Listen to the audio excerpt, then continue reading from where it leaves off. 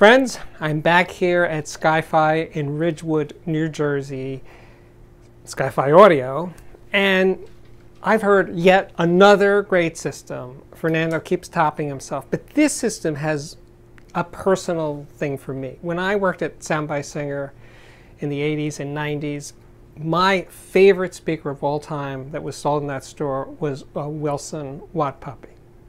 And I loved it so much. I couldn't afford them, even at a big discount. So I used to come into work early to listen to them without being interrupted by customers in business. I would come into work an hour early, go to the sound room, and just bring in my latest records. And it was just, wow. And I'd go home and listen to my humble little system and go, oh my God, it's just not the same. I had Watt Puppy envy. And that went on for years and years and years. Now, mind you, at the other end of the room with the Watt Puppies was usually much more expensive speakers, usually Wilson X1s, which were $85,000 at the time. That's when $85,000 was a lot of money. But the Watt Puppies, which were then around 17, 18, or 20,000, that's all I needed for me.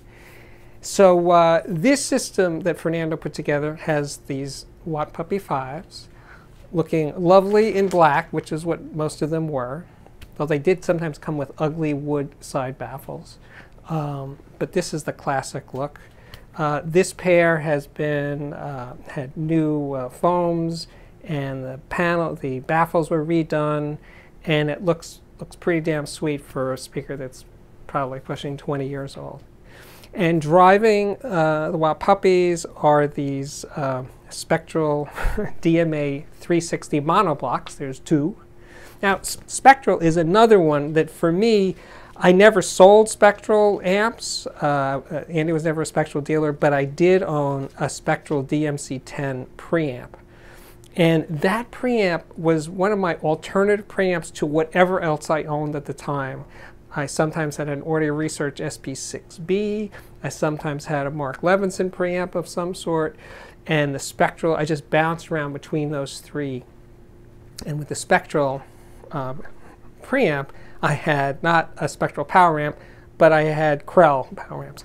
But this Krell preamp, the KBL, Krell balanced line, that was a sweet spot on the line. I sold many of those preamps, and I always thought of Dan as more of a power amp guy than a preamp, but some of these KBL and KSL and the original PAM1, PAM3, those are really good preamps. And listening to this system today, man, it sounded great. And I said it about the other system I listened to here, the Maggie system.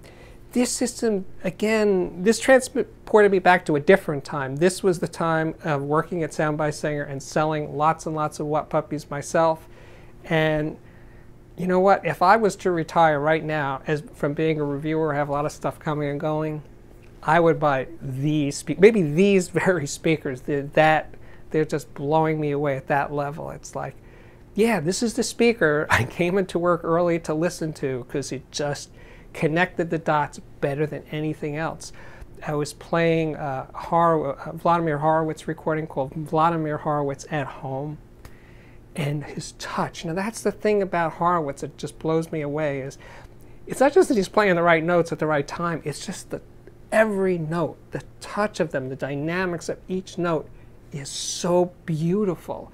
And it takes a great speaker to let you hear that degree of subtlety and touch. It just comes down to that. I was briefly the world's worst piano tuner. That's why it was brief. And I learned how to be a piano tuner. I had a lot of interest in pianos and getting inside pianos and working on pianos. I just didn't have a good ear for being in tune or in pitch.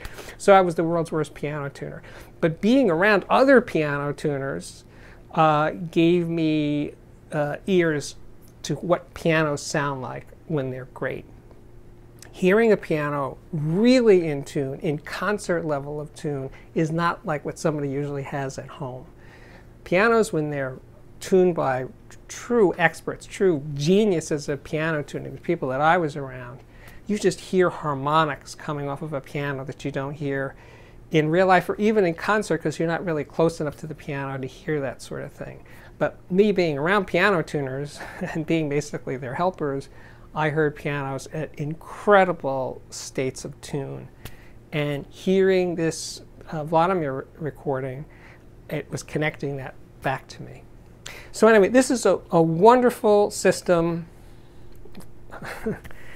Fernando did an amazing job putting it all together. We had a few stumbles along the way, but the end result is what matters, and it's a work of pure perfection and beauty. That's what it's about, right? My name is Steve Guttenberg. This is the Audiophiliac Daily Show, coming to you more or less daily. And I want to thank Fernando and Dave Wasserman from Stereo Exchange, who put this whole thing together today. And there'll be more coming to you from Fernando's Hideaway in Ridgewood, New Jersey at Sci-Fi Audio. Thanks for watching.